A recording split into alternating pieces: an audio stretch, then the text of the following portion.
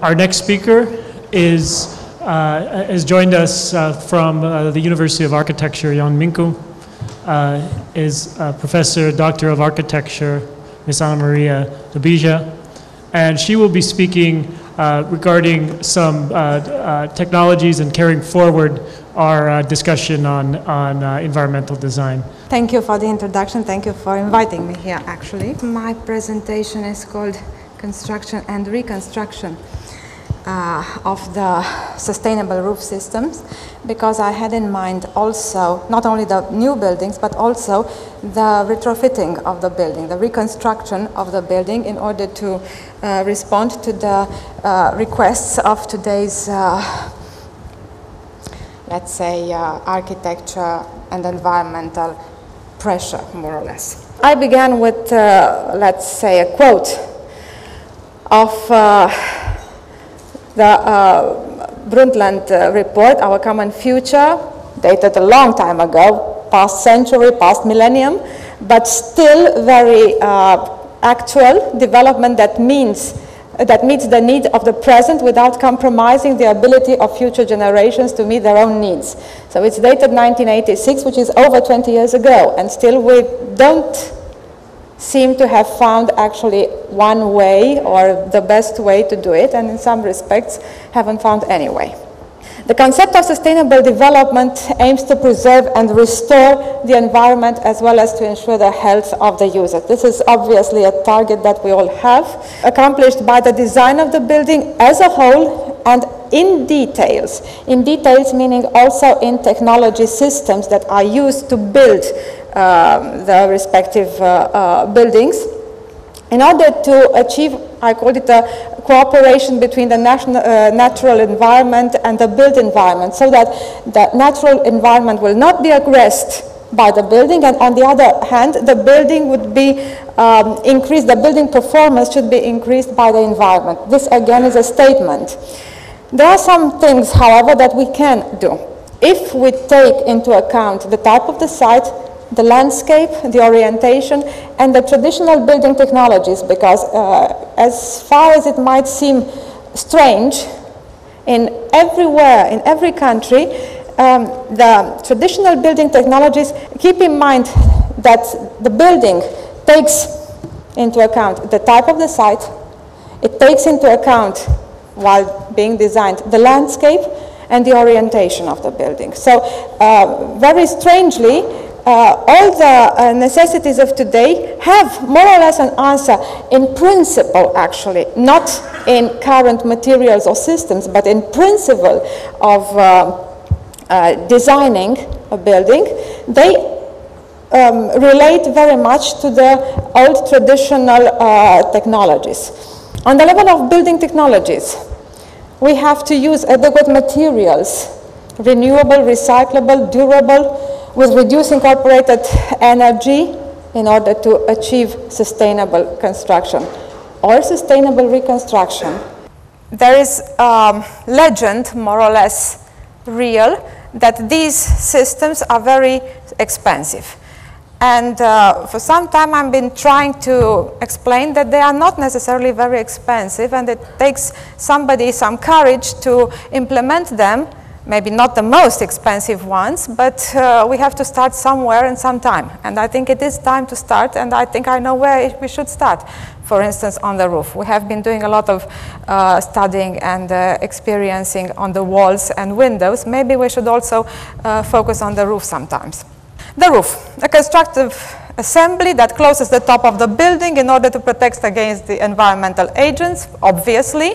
But apart from this main function, also natural ventilation of the inner space can be achieved, also natural light can be achieved, also protection against fire, and very important in what sustainable construction is involved, hydrothermal protection, acoustic protection, natural ventilation, I said, and natural light. The others, protection against water, wind, and fire, being more or less normal for any roof to accomplish.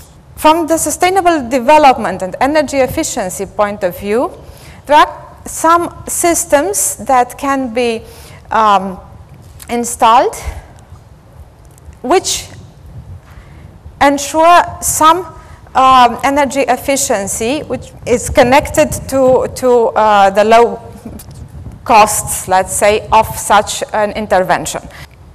Now, what we have here as an image, normally I'm telling my students that this is not an elephant skin. It is a non-protected roof membrane of a building that I also know that has been staying like this for some years. If it had been protected, and the most simple way of protecting it would have been to cover it with light color covering, actually. The theory, at least, says that the energetic effort of reducing the cooling of the air is between 10 and 60%, which again would mean a lot of money that is saved by a very cost-effective, low-cost means, just by the protection of the waterproof membrane. Of course, we're discussing about bitumen-based waterproof membranes, and it's a bitumen-based one, the one I'm showing you.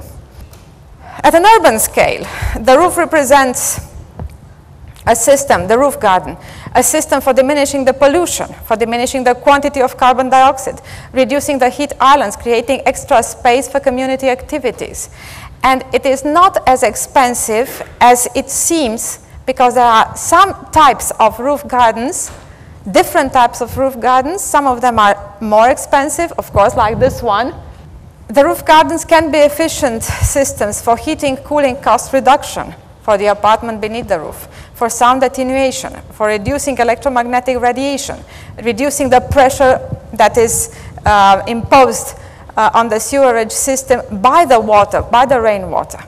But I was saying a but. This is, again, a set of expensive roof gardens. Waterproof protection is badly installed, for instance, like this one here, and we're not discussing about the waterproof, but only about its protection, on sand, on some type of materials that create horizontal surface, but on sand, and the sand has not been washed properly, the vegetation that is the seeds that are caught in the sand will start growing, and we will obtain such an image, which is not exactly a roof garden. It is a dangerous situation, because this vegetation will also break the waterproof membrane that is beneath it. So if something like this will grow on a roof when we don't want it to, then why don't we just plant something like this with intention? Of course, it implies 2 or 3 more layers that protect the waterproof membrane. What I'm telling you is not based on what we have researched. We haven't researched too much on this topic. We are trying now. But based on American and Canadian researchers that demonstrate that about 50% of the cooling costs during the summertime, or heating during the winter time, that are necessary in the space below the roof system are reduced by the use of such green roofs, such eco roofs. The conclusions in those researches, and you have also the sites where I have found the research, are that throughout the spring and the summer period, the heat quantity that passes through the roof during the daytime is decreased 85%. And the quantity of lost heat during the night is decreased 70%.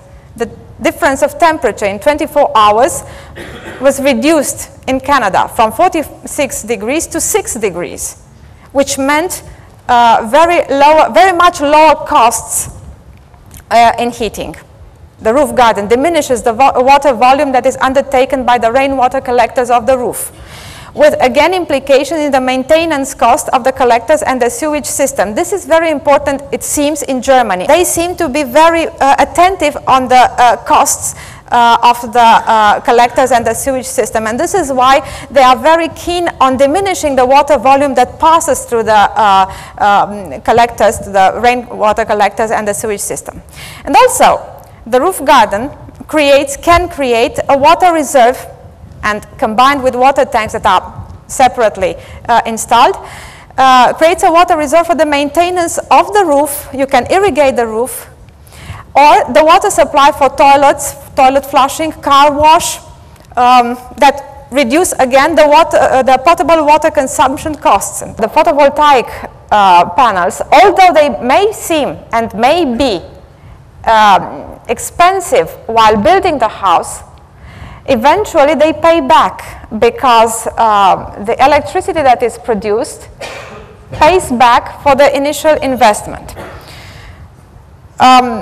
More and more it seems, again, that in Europe, and not only in Europe, these modules are assembled on rooftops, especially industrial in this case, but also on people's houses, individual houses, or on institutions, providing a major contribution of an electricity saving. And just a few figures of 2 years ago, 3 years ago, in Europe, the area of roofs that have been provided with photovoltaic systems, Europe, United States, or Japan, and the PV ratio in electricity that has been brought to the system, to the electrical system of the countries. Again, I cannot check it. I can only give you the